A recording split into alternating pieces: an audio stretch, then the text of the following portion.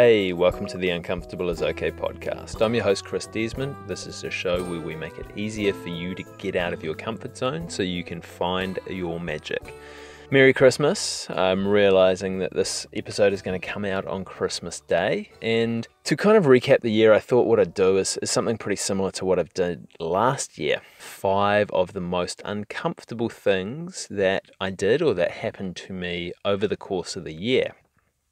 So the first one is that I've started doing a lot more public speaking around uncomfortable is okay. So I've had the opportunity to present a couple of times and talk about getting out of your comfort zone, how to do it, why you should do it, and some of the best strategies to go about it at a few different places this year, including giving a keynote presentation on it as well. So there's been a lot of fun.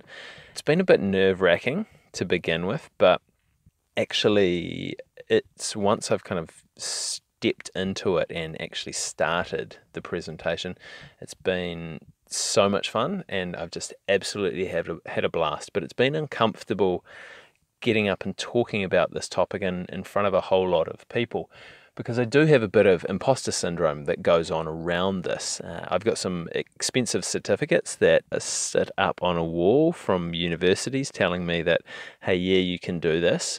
But I don't have any expensive certificates that sit up on the wall around getting out of your comfort zone. It's just been my own research, been my own experimentation. So it's been a little bit challenging grappling with that, but the more I do it, the more confident I get in it, and I think the better my delivery is as well. So done a few public speaking events, as I said, but also a few podcasts around that as well, guesting on other people's shows, which has been good and it's been great practice. And it's always fun to be a guest because you get asked some really awesome questions that help you figure out more about the topic and about yourself. So that's number one. Number 2 is I ran my first workshop this year as well. So a live workshop, a live training for people to come in and work through a process that I have developed after talking to all of these amazing people and interviewing them and picking their brains and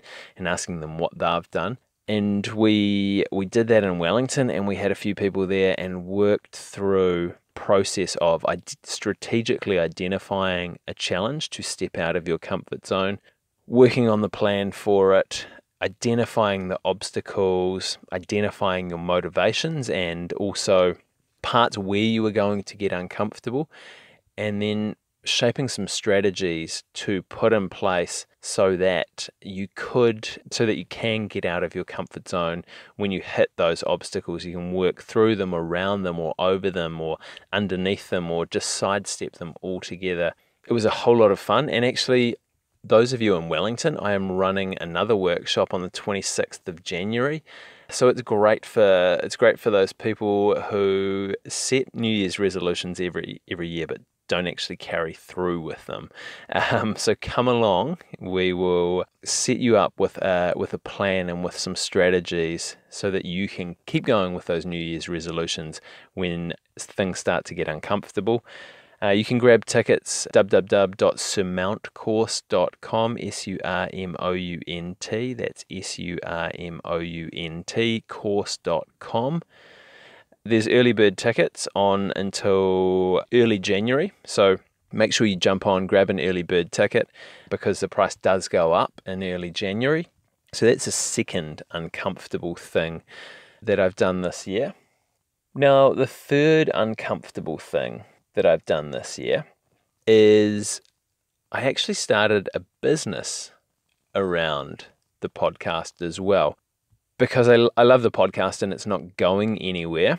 But I've recorded over 120 interviews with people and a lot of solo episodes as well. And I've proved to myself kind of what I wanted to prove to myself initially, that, hey, this is a fascinating topic. People want to listen to this. People want to talk about this and be interviewed. And actually, I have a meaningful contribution to add to it. But it's kind of become comfortable for me now just doing the podcast, which isn't really the point. I've got to be able to walk the walk as well as talk the talk.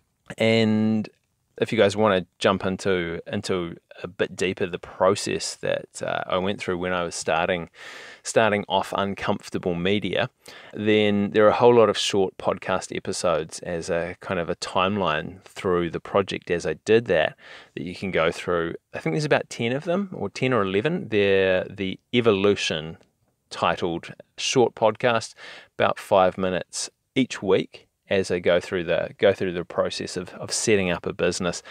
And it's been uncomfortable because it's made it kind of real that, hey, actually I'm sticking my hand up and I'm saying, yeah, this is something that I'm super interested in and that I want to pursue, and I want to see if it'll be viable, and if I can create something that will fund itself and beyond, and also help a whole lot more people strategically get out of their comfort zones, because I'm sure that a lot of you do get help just by listening to the podcast, but actually there's a lot more value in sitting down and working with people in a one-on-one or in a group, and actually taking them through the process and problem solving with them together. And there's been so much fun with it, but it's also, again, super uncomfortable because there's so much uncertainty around it. I'm not sure if it'll work. I'm not sure, hey, what's going to be the best fit in terms of services that I offer. And there's a lot of ideas there that I can test out, but it's really uncomfortable kind of going through this initial stages, and I'm sure it's going to continue to be uncomfortable forever, basically. But it's uncomfortable going through these initial stages because there is so much uncertainty, and it's something that I'm super excited about and passionate about, and want it to work so bad, but it may not. And I have to come to terms with that, and because otherwise that'll just hold me back, is that I'll be scared of failing. It's something that I keep an eye on that I need to work through. So starting a business and being a director of a business is the third uncomfortable thing for me this year. Now, I know that I said I was gonna bring up 5 uncomfortable things, but actually I'm only going to do 4. I'm just going to do 4 uncomfortable things, because the final uncomfortable thing for me this year was that I became a dad. And I became a dad back in April. And those of you that have listened for a while will probably have noticed a little bit of a drop in frequency of podcasts around that time. So my son was born on the 17th of April, and I was super scared about becoming a dad. I was like, am I going to be a good dad? How am I going to go with this? But it's been amazing, and I'll definitely talk more about it at a later date. But yeah, the last 8 months have been a bit of a roller coaster ride being a dad, and because I am now a dad, I think I'm pretty much going to be uncomfortable for the rest of my life, basically, which is great, because I need to walk the walk as well as talk the talk.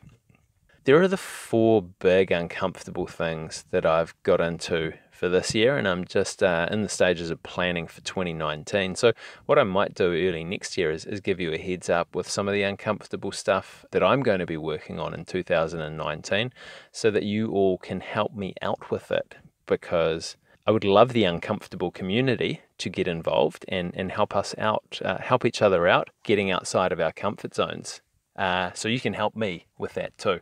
But as I said, if you're in Wellington in January 26th, the Surmount workshop is on there. Head over to surmountcourse.com and grab your early bird tickets now. But I want to just finish off with a couple of thank yous. So thank you to everyone that has supported the podcast this year. My brother Jeremy for the amazing theme music, Jylan for the editing, which has been especially helpful since my son came along, everyone else that downloads the podcast, listens to it, spends time with me, and my guests each week. People that share the podcast out, it's amazing. People that subscribe to the podcast so that you get it on the regular. People that talk to other people about getting out of your comfort zone and actually go and apply the concepts that we've talked about here. That means a lot to me. that people go out and do this stuff and find it helpful and find it valuable. And it's one of the reasons that I keep pushing forward with it, is that like I want to do cool stuff myself, but there's only so much cool stuff that I can do. But if I can leverage the cool stuff that I'm doing to help other people do cool stuff in their lives, then that shit just gets exponential. And just think of the amount of cool stuff we can do if we all get outside of our comfort zone. So thank you for listening, but thank you for applying what you're hearing as well. I hope you all have a really merry festive season with your loved ones. It's been amazing to be part of your year. And I think actually there's an episode coming out this Friday as well. So it's not the last one for the year, but I don't say thank you in that one. So thank you so much this year for getting uncomfortable with me.